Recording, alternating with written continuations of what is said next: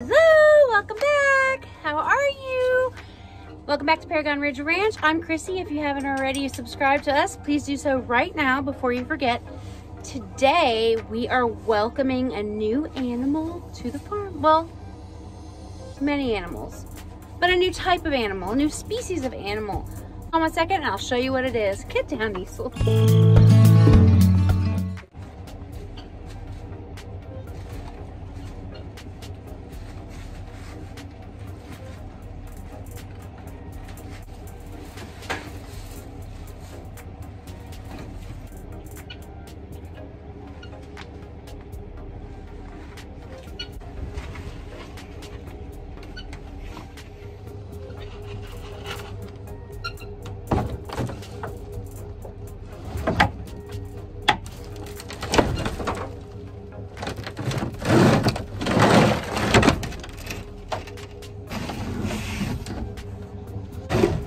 Okay, I don't know if you see what I'm getting here, but I'm trying to get it in the truck.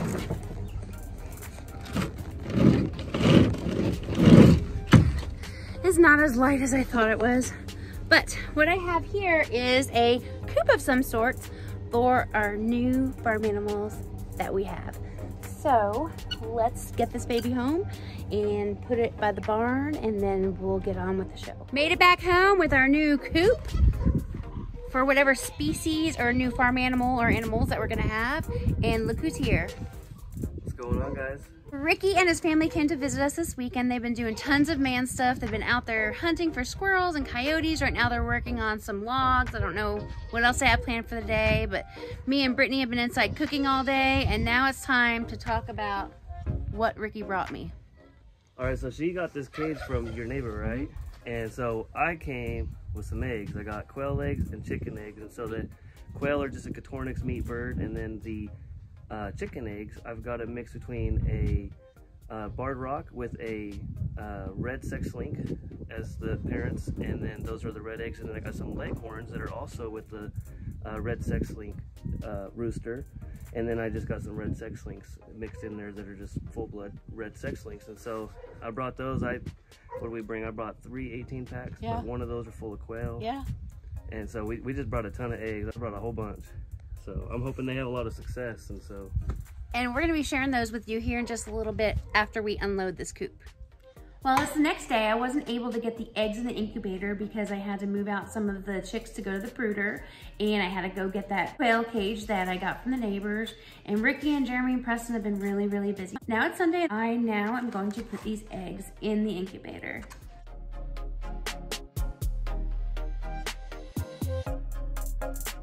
I've had quail before and I absolutely love them. It was about 2 years ago, or a little bit over 2 years ago, when I bought eggs. I bought several of these little packs of eggs. They were so cute and they were so cuddly, and they were like little cotton balls bounced around, and they're pretty noisy too. So I'm gonna go ahead and play you a little bit of the video from a couple years ago right after my hatch. So guys, good. We're all holler can do good. Okay. Let's go.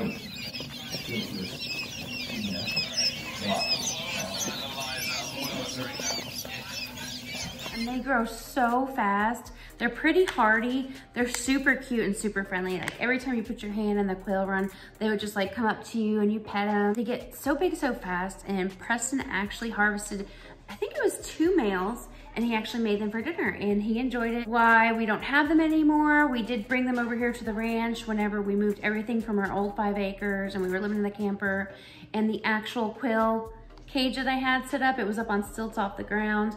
The top flew off in a very, very strong windstorm and they just went bye-byes. And we've actually seen 2 this year, so they are still living or reproducing or whatever it is doing in the woods, but we've still seen some around and we hear them sometimes, so that's always great. Let's get these big, humongous eggs into the incubator. I want to share something really cool with you about quail eggs. Do you see how quail eggs are a pale color and then either a darker or dark brown or black spotted pattern on them? Did you know that each quail egg will continue to reproduce that same pattern for their whole life? So whoever she was that laid this, she's always gonna have the same pattern Just gonna have the darkness on the top and on the sides, and patch on the bottom. But they're all so different. Some are dark, some are light, some are shiny, some are matte finish. Look at these. So different. This is so exciting. I just can't wait till these little cotton balls start popping out of their eggs. Ooh. Let's see.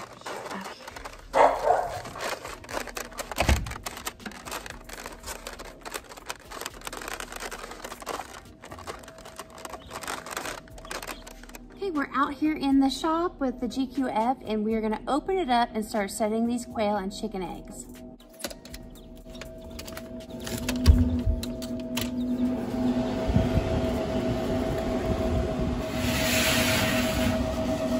Eggs are so small. What I did was, they won't fit in here.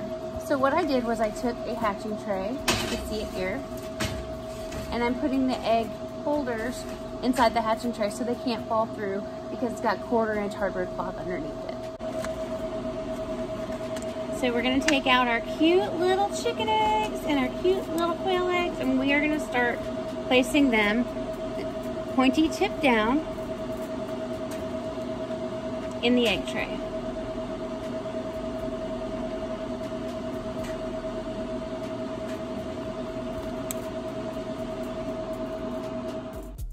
I'm having a hard time getting them out. They're so little and these things are so big.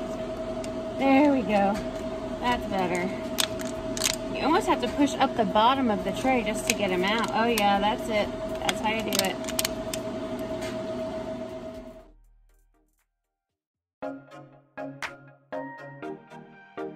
$49 quail eggs. 49. So I'm gonna end up with a lot of quail, and this is gonna be super exciting. And maybe, just maybe, in 8 weeks from now, I'll be putting my own quail eggs in my GQF, and we're gonna get this party started. Let's get those chicken eggs in. Chicken eggs go straight into the egg holder.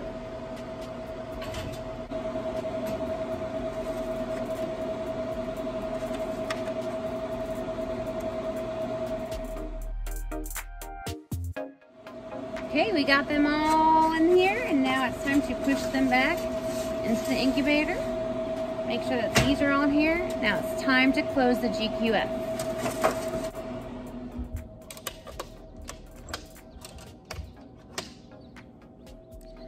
That was 33 chicken eggs that just went in the GQF. So because I do dry hatches, I don't have to worry about having different levels with different chicken eggs or even different species that are all on a different time period. Dry hatch is what works for me. So the quail are a little bit different than chickens. The quail eggs go for 18 days as the chicken goes for 21 days. So at about 15 days or so, you do put your quail eggs on lockdown, whereas with chicken eggs at day 18, you put them on lockdown. So that's the only difference in them. Quail are gonna be a little bit more exciting for me this time because I haven't had them in a couple of years. Let's go finish our talk about the quail setup in the chicken coop. Hi everybody, hello, hello. Donkey, come on, let's go, come on. We're gonna visit the chickens. Okay, we have arrived. Let's get in here without, there you go. You guys only ate half your food today. I'm gonna come in here and talk. All right, it is cold. It is cold. Hi, welcome to the chicken coop.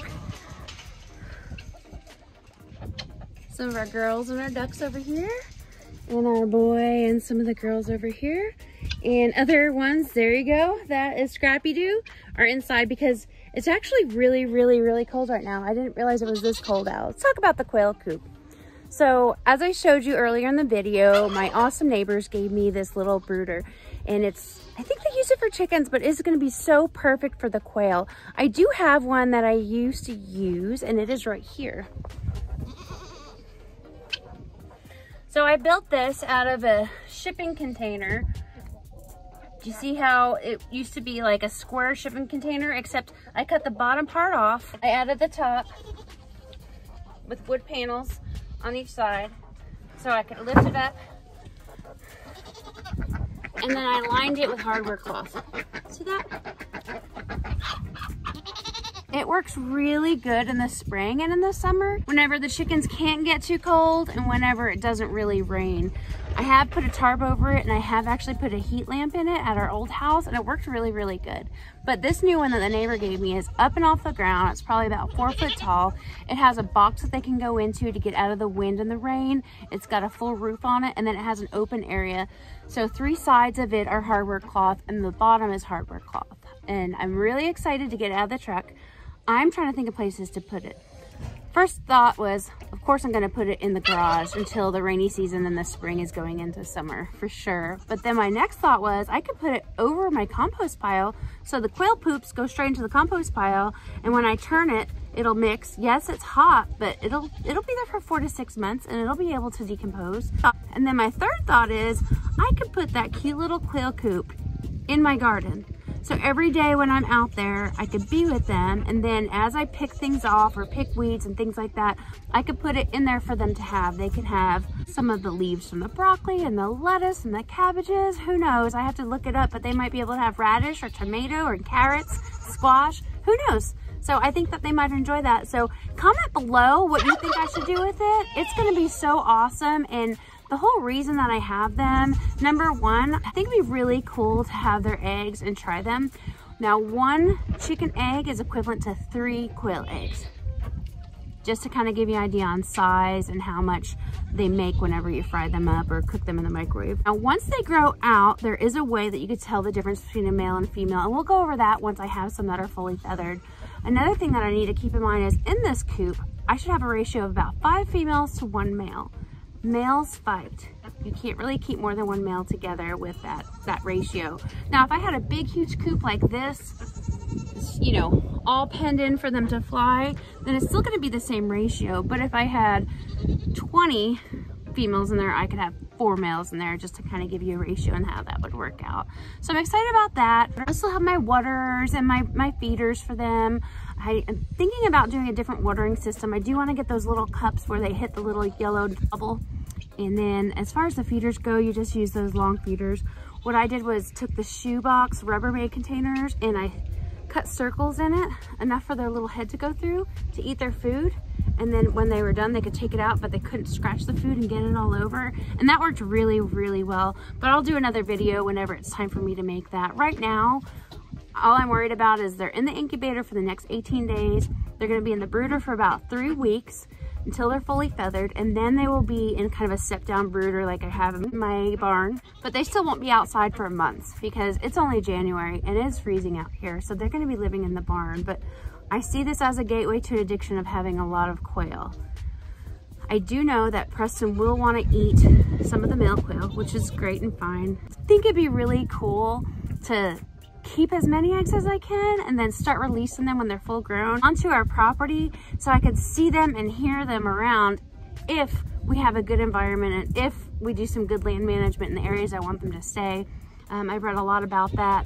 Some examples would be if you don't have a lot of native trees and plants, you could provide them for them and start growing them in certain areas. If you don't have a lot of brush cover, you could take an actual pallet and put it down on the ground and then cover it with bent over trees and hay and leaves so they actually have a place to go out and get away from predators because they would go between the pallets. So, and you know I've got tons of pallets if you've seen all those ones in front of the barn. So that's just some of my excitement. I'm really, really cold, so I think I'm gonna go in. I'm gonna finish saying hi to the chickens, and I hope you enjoyed this video. I will see you soon. Have a great day. Bye-bye. Mwah.